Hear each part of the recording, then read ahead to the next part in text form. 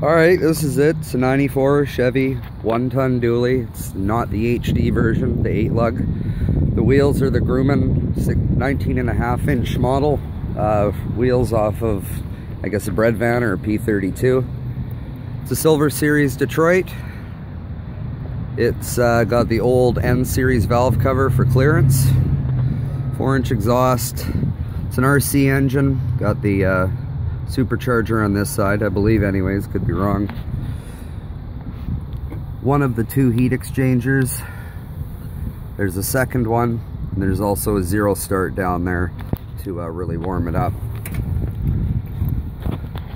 Intake is pretty much off of the application the engine came out of. It was out of an Ottawa, a yard donkey, whatever you want to call it.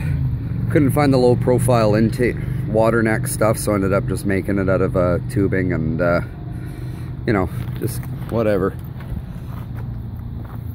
Kind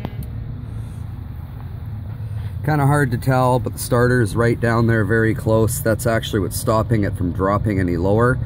If I had a something smaller than a number 2 flywheel housing, it probably would have fit a little better, but this is just what I had and this is what worked. Fairly good clearance behind the governor to get the governor spring out.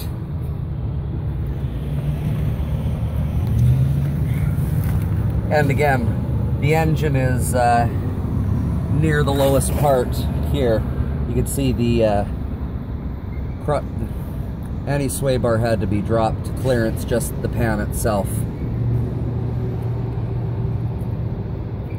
You can kind of get a glimpse of the framework that's attached to that green bar that's in the pictures. And that goes back to the factory cross member.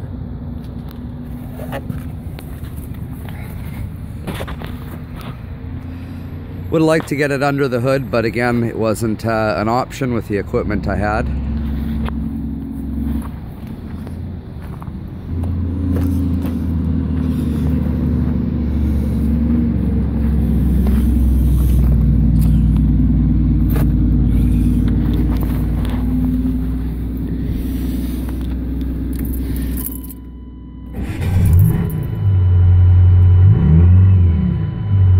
Have to rev it up a bit to bring the alternator field up.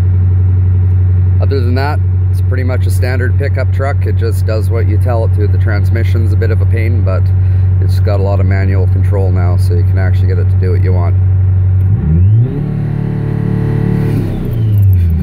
Alright guys, make another video for you later.